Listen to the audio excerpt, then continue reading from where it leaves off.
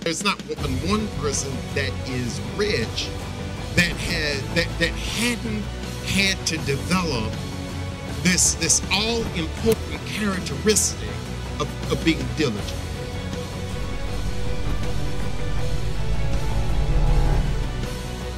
This is like week 5 or 6, we're still talking about this, but have you gotten it? Why do we need to move on to something new if you have not grasped the concept and you have not been putting it into action?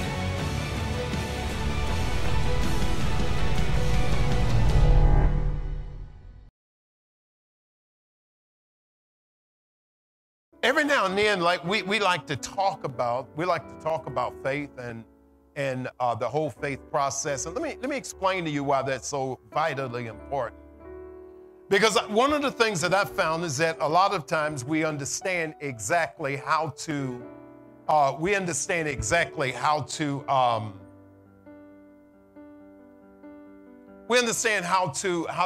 do the whole church thing. But then when it comes down to actually living by faith, which God says in his word that the just shall do what? They'll live by faith. And how many of you classify yourself as being just or justified? Amen. But then now understand this, and we have so many people that classify themselves as just or justified, but they don't know how to live by faith. And God just bust in. I give him permission to do that. Glory to God, he can do what he wants. I work for him. Let me try that one more time. I say he can do that. I work for him. Okay, so now watch this now. So God said this to me. I want my people to operate by faith as if it is normal to them, and it should be normal. And it what? And it should be normal. So operating by faith, God says, I want my people to operate by faith, but I want them to operate by faith as if that is the normal thing to do. And so do you realize that we have to make effort to operate by faith? But God says, I want my people to operate by faith, and I want that to be normal for them. How many of you understand that?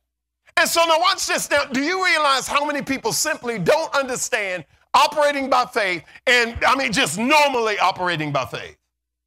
We have to really think, well, am I operating by faith today? Now understand this now.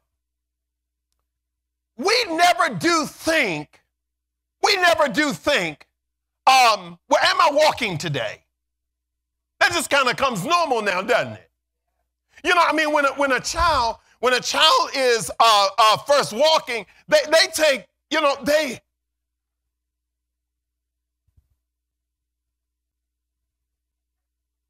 see, they're making an effort. So they are consciously walking. But once they get to the point where they are accustomed to doing this, they don't make an effort to do it. They just do it. And that's exactly what God is saying, how he wants us to operate by faith. So we have to consciously make an effort to do that. But God says, I want that to come normal for you. I want that to be a normal process for you. So in other words, in getting things from God, or getting healing from God, getting deliverance from God, getting things from God. Look, if we learn to operate normally by faith, now first of all, we're going to have to understand what that is. But if we operate normally by faith, then what that means is that we just automatically get things. We just automatically get healed. We just automatically get delivered. And then we keep what we get. Why? Because we're doing this normally. They are justified, that's us, are justified freely, what? Okay, now watch this now. Are justified freely by his grace. Okay, let's try that one more time. They are justified freely by his grace through, I love that word through. Every time you see through, I want you to pay attention to it. Okay, through what? Okay, where's the redemption? Okay, so that's why guilt is not there, because redemption is there. Okay, now wait a minute. See, we're trying to get something, right? We're trying to tap into something. But we're trying to tap into something that is freely given to us. But now understand this. Come on, shake your neighbor. Make sure they still here. Say, please don't miss this. Come on, shake them. Make sure they still here. Okay, so now watch this now. So what we're trying to do is tap into something, but that which we're tapping into is in Jesus. And so the redemption is in Jesus. Because the redemption is in Jesus, guess what you have? Redemption. Redemption is in Jesus. You're in Jesus. And therefore you have redemption. Watch this. You guys all right so far? Okay, so now watch this now. Okay. Okay, so God presented him, watch this, God presented him as Jesus, as a propitiation through faith. Okay, there's that word through again. It's through what? Okay, now go finish that. It's through what? Okay, now wait a minute. Okay, so now not just faith in Jesus, but now faith in his blood. That's why we have a challenge casting out demons, because we have not necessarily applied faith in his blood.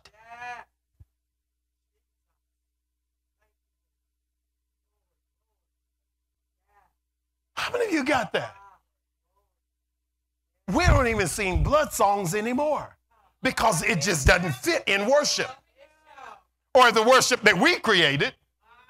It just don't fit in worship anymore. You remember all the blood songs? Okay, see, because it doesn't fit in worship anymore, the kind of worship that we created, what we're actually doing is creating a pattern away from the blood which we're supposed to have faith in.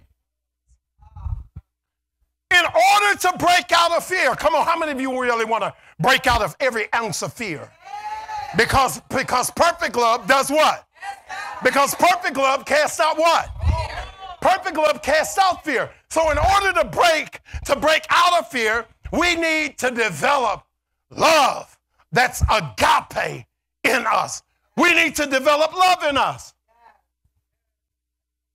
The New Testament expresses, this comes from the Complete Biblical Library, Greek Hebrew Dictionary.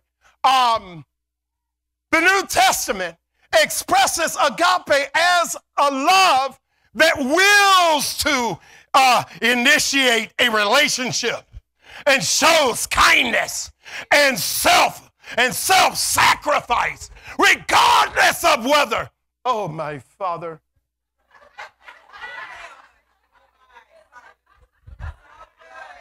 Okay. Regardless of whether the object of the love is worthy or even likable. I don't have to like you to love you.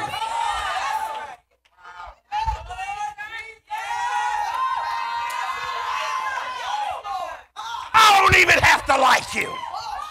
But I love you with the agape of God. I love you unconditionally. Even when, please understand this, it does not matter. Are you all here? Okay, so now watch this now. Thus, it is a love that does not depend on emotional response. Rather, it is an expression of the nature and character of the one who loves. So when we have displayed actions of no agape, that was an expression of the nature and the character of the one who was supposed to love. No character. If I smack my wife around, it means I have no character. If you smack somebody around, it doesn't matter who they are, whether you know them or not. It is a display of no character. If I almost smack my wife, it means I have no character. If you almost smack somebody, it means you have no character. Principle number 4. Principle number 4. Walk by faith even when your feelings are screaming doubt at you. How many of you have ever experienced that? You believe in God for something, and look, the enemy's job is to make sure, watch this, his job is to make sure somebody tick you off. That's right. Why? Because it immediately snatches you away from manifestation. It immediately snatches you away from what you believe. And watch this. And so when they did that, what happened to your confession? If you're not walking in love, guess what happens to your confession? It changed. It changed its focus. It focused on decreeing something hateful against that individual. What happens to your manifestation now? You get a different kind of manifestation. Now all of a sudden you don't get what you were believing for. You get what you just said. Glory to God. Okay. You guys here? Okay. So when your faith is based on what you see, catch this now. When your faith is based on what you see or feel, the same condition, situation, or circumstance is all you will ever have. Say something different than what you see. You don't want to keep having the same thing, do you? You don't want to keep having the same thing. So say something different. Okay, to walk by faith, you must practice. You must practice it, even when your feelings are screaming at you. There's not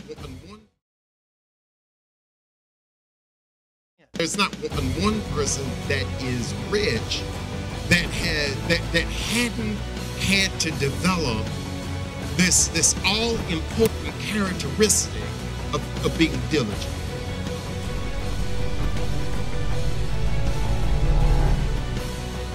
This is like week 5 or 6. We're still talking about this. But have you gotten it? Why do we need to move on to something new if you have not grasped the concept and you have not been putting it into action?